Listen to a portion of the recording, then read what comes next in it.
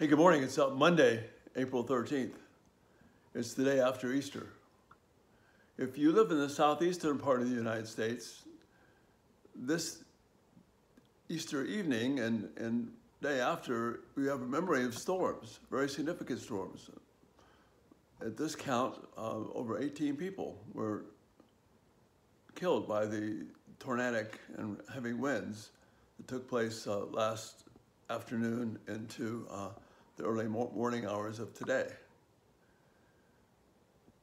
And it's an interesting, challenging contrast between celebrating the glory of the resurrection just a few hours before, and then we see the fury of God poured out in these storms. And that fury is only a tiny, tiny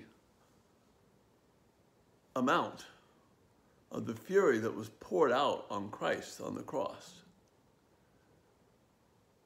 God is a furious God.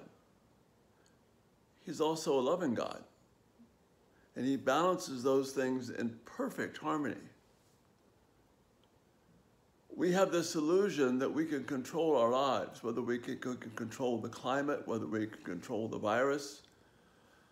I'm not talking about being irresponsible, but we can do all the control that we want. God is in control.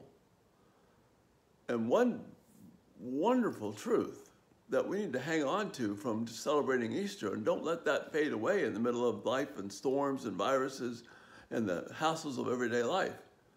It's a really good thing that Jesus Christ controls sin with his death, because he obeyed the Father, he paid the price for our sin, and we are secure.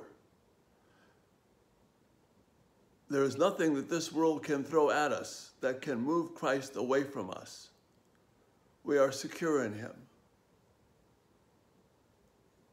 And these storms, the viruses, the troubles that we have, are reminders to us that Jesus is the one that makes everything work.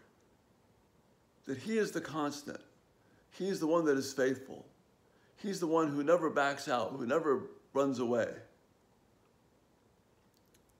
And yes, these things in life, these painful things that happen to us, they are but reminders that you and I cannot be in control because we don't have the power to.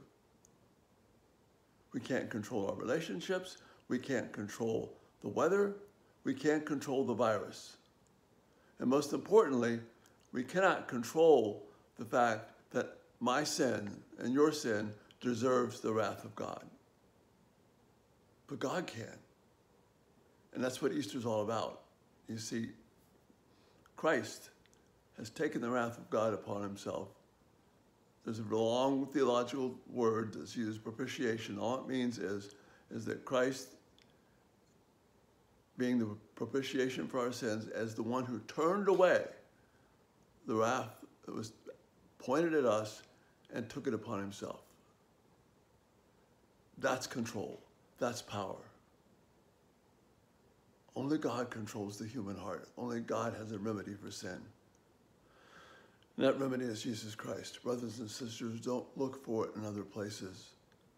No relationship can give it to you.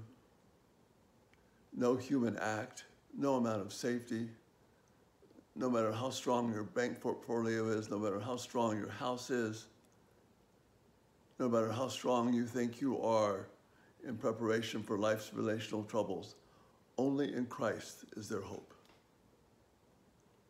That's what the cross and the resurrection symbolize.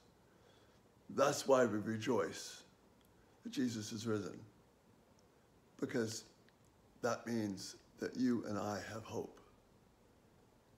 He has conquered death and given us the very real, certain hope of new life.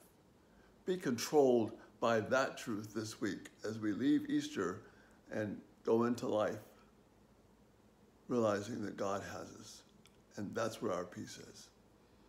And that's a good thought to start this week. Lord bless you, take care of you, and move your thoughts towards rejoicing in the King of Kings. For he is risen. Praise his name. Have a great day. Bye-bye.